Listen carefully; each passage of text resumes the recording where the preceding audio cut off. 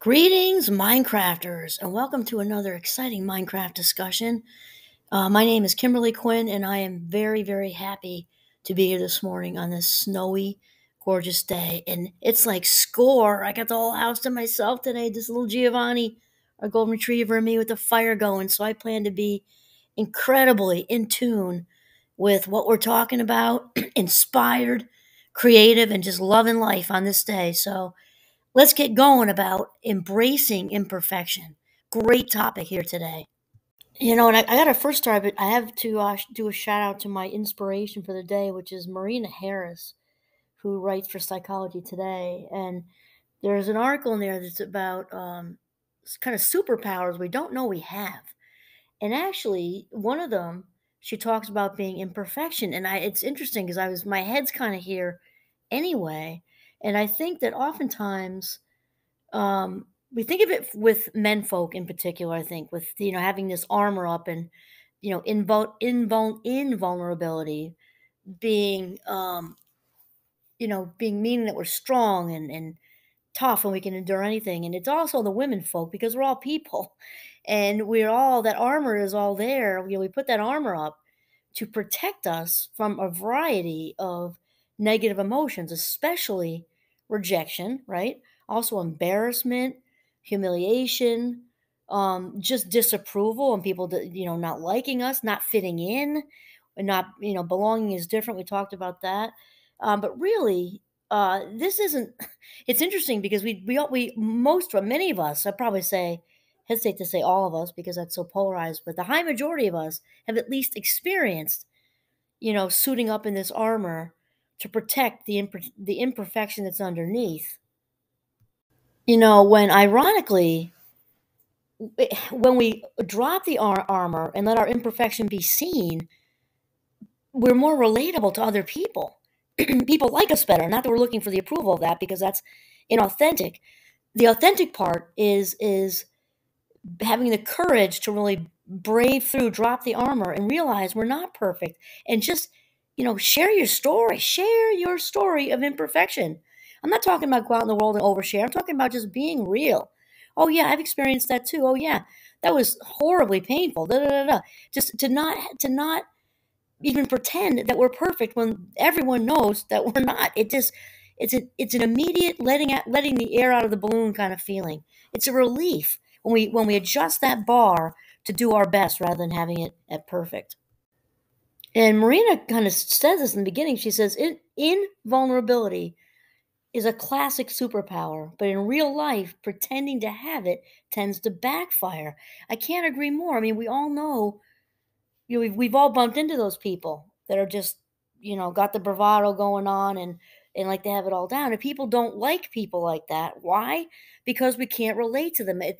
They come off as if they're better than us. And I don't think anybody likes the feeling of somebody else elevating at our expense. People just plain and simply don't like that. And then she says, instead, those who make mistakes and let others know it are better liked and often more successful. And this has me thinking about, as many of you know, I have a morning routine and I also branch out into new people, though I definitely have like a cluster of people that I listen to frequently. Oprah being one, Wayne Dyer being another, Brene Brown being another. And all three of those people, the top three that I listen to the most, are very, very open about their lives, the mistakes they've made, things that have happened to them, that violations and all kinds of things, how they braved and were courageous and sort of walked through the mud, as we say. And that those three people I just named are extremely well known, and that's because they have a following because people can relate to them. They're honest about mistakes. They're honest about what things have happened. It's when we put that armor up that people actually back up, because it's just like, okay, go ahead and stay locked up in your facade of having it all together. I don't understand you or know you or want to know you. That's really what we're saying when we come up against armor.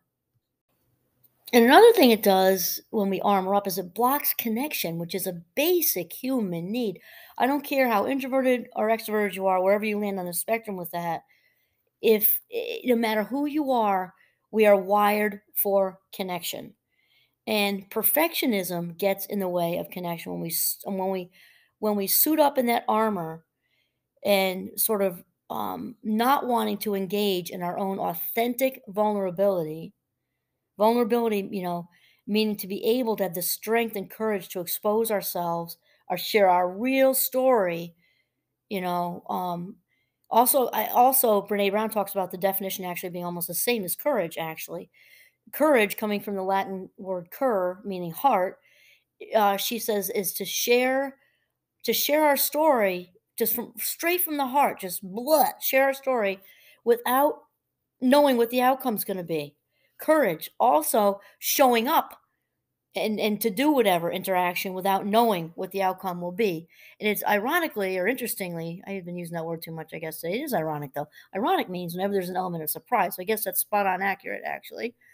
With when we're talking about vulnerability and courage, the definition being super similar, when we do drop the armor, the connection is there again, and it's enhanced and it's embraced and it's real and it's authentic. Why? Because people can relate to you when you let your humanness show. It's really that simple. So Marina gets into this as well. I've been listening. Brene Brown does this a lot, so I guess I have this in my head. But then Marina is sort of supporting this because she says connection has always been a basic human need. To achieve it, many people assume they need to put their best self forward, never make mistakes or blunders, and always know the right thing to say. This pressure can lead to stress as people second guess their presentation, their actions, and their words. Research, however, suggests that such effort may not be worth it. That is what we're talking about. So also think about the person who's got that facade going at a work event or wherever out in the world. That stuff is exhausting. It's exhausting to put up a facade, never mind try to maintain that stuff. And again, the thing is, it makes everybody around you uncomfortable because they just don't, they can't see who's in there. It's like trying to look through a really dirty windshield or something like what's coming. I don't know. I can't tell, sort of thing. Marina goes on to talk about some research with this, which is interesting, and I don't doubt it for one second, just based on just my own narrow life experiences and what I've seen on, different people talking on TV or just out in the world and whatever. She says in classic studies on what came to be called the pratfall effect, social psychologist Elliot Aronson showed that people who demonstrated high levels of skill in trivia challenges, but also committed minor blunders, like let's say spilling coffee on themselves, were rated more likable by others than similarly skilled people who made no such stumbles. I think probably many of you can relate to this. I know I can. I can't come up with examples in my head because there's just been so many. And I'm thinking like on I don't actually watch a lot of television, but some things on TV and also just out in the world because I do also see a lot of presentations, high rollers out there speaking on things, and when they say like whoops, and they'll dust off their suit jacket or something because they had little blueberry muffin there. That just to me says human, just human and makes them just more relatable. It brings I guess it feels like it brings us to that place of when you come down to it, we all put our shoes on in the morning. We all put pants or dress skirt, whatever on in the morning. We're really all just energy walking around wearing different outfits. Nobody's above anybody. And when people are honest about their coffee stains that they have on their boob in the morning, to me, it's like, yeah, we're all in the same club. We're all connected. That to me, that's what that does. So Marina goes on to say that this research shows that it's not only okay to be fallible, it can actually benefit us. Perfection is not something that other people find endearing. Oh my God, that's so true. Being vulnerable is. When we see that others have flaws, we feel that we understand them better and can connect with them. It was basically what we were just saying. And it's actually funny because I know if she's listening to this, she'll laugh too. I have a good friend at Champlain, and she and I go to lunch every couple of weeks, and we both love to eat. We just like are right out there with it. We're both foodies, And because of that, and we also get really excited when we have lunch together. So we're talking and we're up and down. We often go to a cafeteria on campus. And so because I think we're just so excited about life and food and being together, we constantly spill stuff.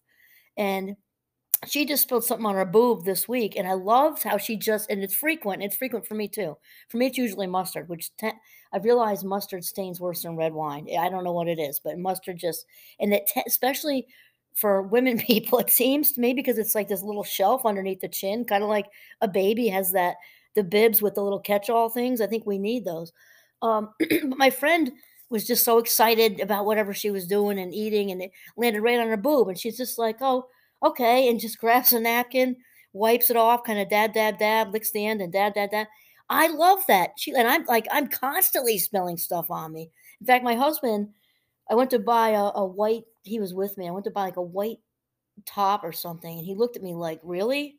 That you wear that once and then that's over?" Because 'cause you're constantly spilling stuff. But the point is being together with her, we're so comfortable. It's just human. People spill stuff on their boobs, and it's okay.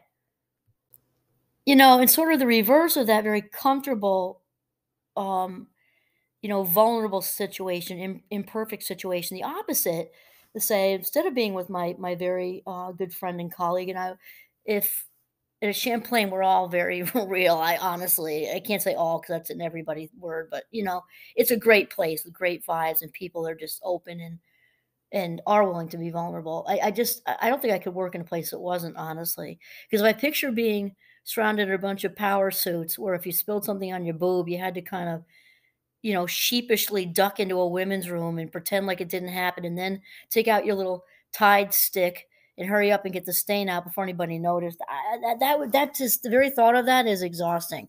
I'd rather give it a chuckle, say, whoops, looks like I dropped something on my boob, and then have a few chuckles and then go on with my day.